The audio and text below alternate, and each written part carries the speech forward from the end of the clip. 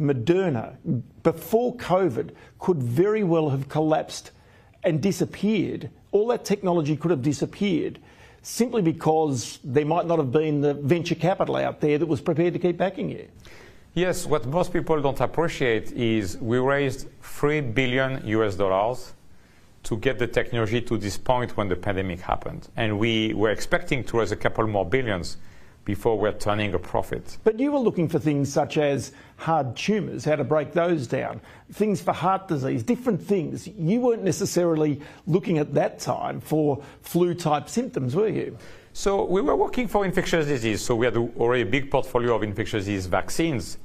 But to your point, we've always thought that this information molecule, the mRNA, could be a very, very powerful medicine that we inject in your body so you make your own drug. And as you described, we have exciting programs in cancer, in skin cancer. We're going to have the data by the end of this year. We just presented 2 weeks ago at our annual R&D Day data in rare genetic disease where kids are unlucky. They get wrong DNA from mom and dad, and they cannot make a protein that you and I have. So what we do, we design in the mRNA, instead of spike, to take your protein to make spike, like in the vaccine case, we put the instruction that you and I have in our DNA. And we give it IV to those kids to go into their liver.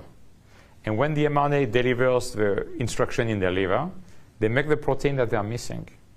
And the early clinical data in terms of reduction of hospitalization is quite compelling. And so I think rare disease is also something we can do.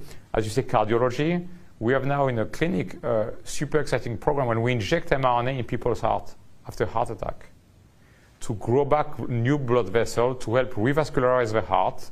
So it's a bit like science fiction medicine, but that's what is really exciting to me. But the other side of this is that right now, Moderna, though it has this pipeline, has one commercial product, and that's the Spikevax. That's the actual COVID vaccination. So that's the irony of COVID, is it really has in some ways allowed you to go and develop these other areas because of the revenues that came through the door. You're 100% right.